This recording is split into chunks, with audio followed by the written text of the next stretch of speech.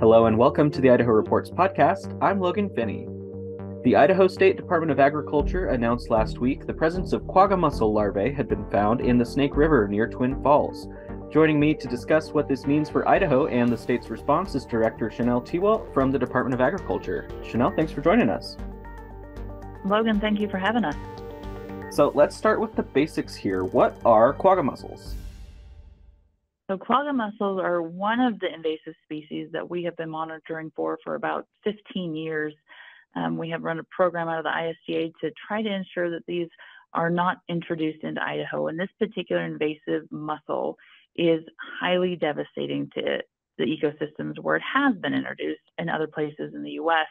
And what we see in other locations like the Great Lakes and some of the Colorado River Basin is just how prolific and invasive these species can be, and they outcompete native species. They really choke out waterways in terms of other species, plant, animal life that may be in a river.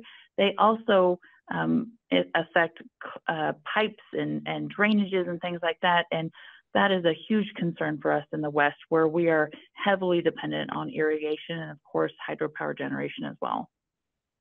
And so how did the State Department of Agriculture come across these mussels? And my understanding is it's larvae that were detected in the water, not actually fully grown hard shell mussels at this point? That's correct, yes. And so we found basically free-floating larvae in the water. A lot of Idahoans have seen our boat check stations, and since we started this program, we've done about 1 million watercraft inspections across the state.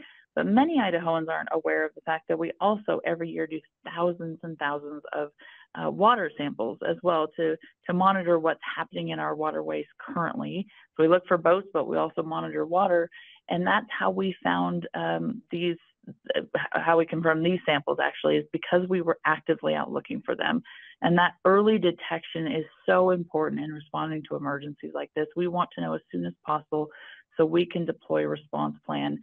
But we detected the larva near Centennial Park, near Twin Falls and the Snake River, through this routine monitoring that we have conducted for many years. And so just to be clear, you guys are doing this monitoring in water bodies all over the state? All over the state. So we, every single year, perform thousands of samples in water bodies across Idaho, constantly looking for quagga and zebra mussels, as well as other types of species too, but a lot of attention obviously on quagga and zebra mussels. And so as you mentioned, these samples were found near the Twin Falls area in the Snake River. What's the response plan now that you guys have come across a positive sample? So we have prepared for many, many years, as do other states in the Pacific Northwest, to respond to this type of emergency. So we're always looking, actively trying to prevent introduction, but we also make plans all the time for if we find something. And so we were able to jump into action immediately. We confirmed the presence of the quagga mussel larva on Monday, communicated that, had a whole government response by Monday afternoon, meaning all state agencies who are impacted by this, we were on the phone talking about it. In less than 24 hours, we had our team deployed on and around the river to do additional sampling, to make sure that we've got boats off the river so we don't further contaminate any other waters. And the response has been very aggressive, very quick. And have y'all had any sort of communications with your counterparts in Oregon and Washington? Do we know if this is, how they got so far up the Snake River Basin? Part of our planning efforts include early notification to our state partners. So we do a lot of collaborative work in this area. And that extends not just to the other Pacific Northwest states, but also provinces as well, who have a vested interest in trying to mitigate the spread of invasive species. So we work together all the time. We have formal and informal notification processes that we went through this week to let the other states know that we are right now in the emergency response phase. And so other partner states were notified. And then, as I mentioned, state agencies, federal agencies, all of the local jurisdictions as well. We provided very early notifications almost as soon as we knew that notification was made to the governor and then to local jurisdictions. And they have been working with us hand in glove to implement basically all of the response that we need to get out on the ground. And we can't thank the local jurisdictions enough, from the counties to the cities, county law enforcement, county weed departments, the City of Twin Falls Chamber of Commerce.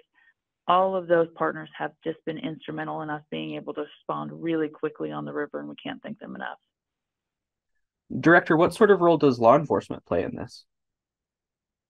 Law enforcement from the local jurisdictions, they have been very helpful and will be instrumental in helping also the public understand. I appreciate that we're working so quickly that maybe every Idahoan in the Magic Valley doesn't know that there's a restriction to river access right now. So we obviously want to work with folks first to help them understand that this is something where we need their cooperation and assistance, and law enforcement has been incredibly helpful in that process, not only in helping interact with the public, but also providing resources from their search and rescue teams on diving and all that technical kind of expertise on the river too. So we appreciate their help and their ongoing assistance as well.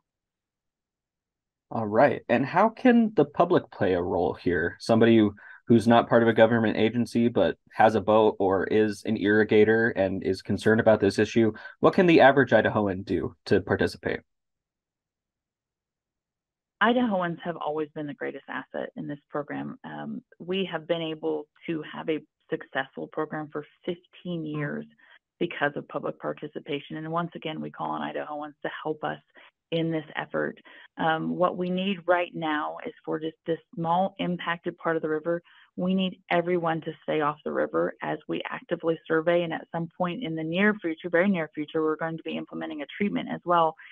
We need that treatment not to come in contact with people, and we need to make sure folks aren't spreading these microscopic larvae anywhere else in the river system. So we need just that public partnership on staying off the river temporarily while we work on this issue. And it is incredibly important. And I don't know that everyone realizes necessarily, it's not just boats that we're talking about. When we are talking about microscopic larvae in the water, anything that goes in the water can possibly be a conveyance. And that means kayaks, paddle boards, waders, duck decoys, fishing tackle, all of those sorts of things and all those activities right now are prohibited on the water. So we prevent further spread, and so we can actively go through treatment as well. So public participation is so important, but also anyone who understands this issue, sharing it with your neighbors, helping the folks understand why we're doing this. Idaho law requires this kind of response from the State Department of Agriculture. It is something that has been thought about for many years, and that immediate response to help irrigators, recreators, the power companies, all of the folks who use and love Idaho's waterways, this kind of response is what we need from everybody. And really truly understanding the gravity of what we're talking about as well. It may not be something that everyone was aware of before they saw this news, but these types of invasive species have been so hugely detrimental to other ecosystems. When we look at the Great Lakes, for instance, the Great Lakes area receives hundreds of millions of dollars every year for cleanup efforts just to deal with these types of species. That is not even a system that has irrigation like we do in Idaho, or hydropower generation. So when you add on those two really important water uses, you can start to think about just how impactful this would be for Idaho and the way that we use our water.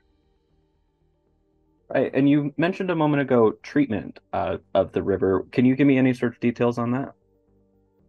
Absolutely. So we have launched into a very quick response to pull in state and federal partners on possible treatment options.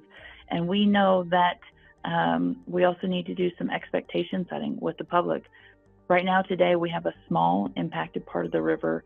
If we don't treat this part of the river as best we can, if we don't try to mitigate this issue, we know that this species will take over large portions of the river. So right now we're talking about treatment in a small area.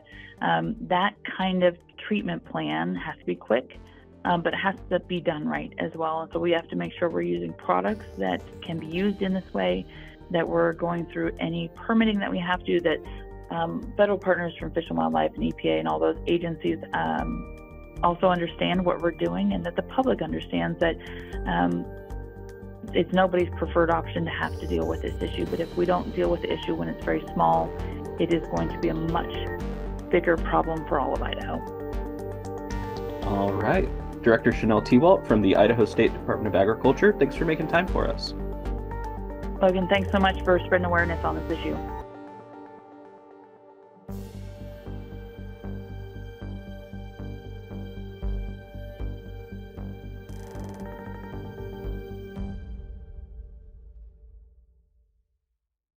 Presentation of Idaho Reports on Idaho Public Television is made possible through the generous support of the Laura Moore Cunningham Foundation, committed to fulfilling the Moore and Bettis family legacy of building the great state of Idaho, by the Friends of Idaho Public Television, and by the Corporation for Public Broadcasting. Hi, I'm Marcia Franklin, the producer and host of Dialogue. For more than 25 years, we've been bringing you conversations that matter. More than 150 of those conversations are with writers, and now you can take them with you wherever you go, while you're walking, around the house, or in the car. Just search for Dialogue with Marcia Franklin on Apple Podcasts and other podcast platforms, and remember to subscribe so that new shows download automatically. Enjoy.